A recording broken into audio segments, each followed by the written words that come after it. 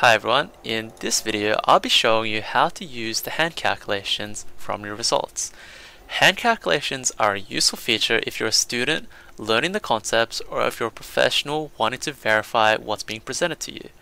So for the free body diagram, the hand calculations will step you through how to work out the reactions at the supports.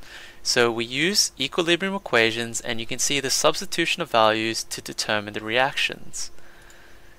Now, if you look at the shear force diagram, you'd like to know how this chart was plotted and how the values were determined. So you open the hand calculations, you go to the shear force diagram section, and you notice we use the method of sections, and the sections will be applied at every difference in load.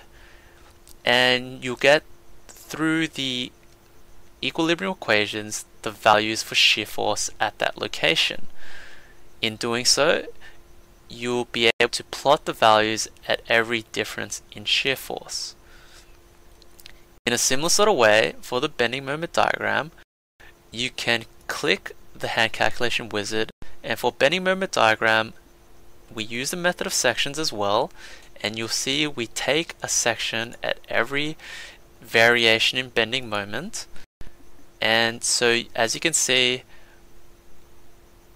at every different section, we provide the calculations and the steps to determine the moment at that particular cut.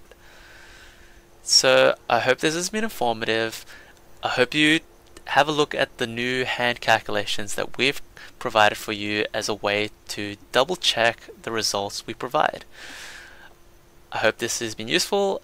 I hope to catch you in the next video. Bye for now.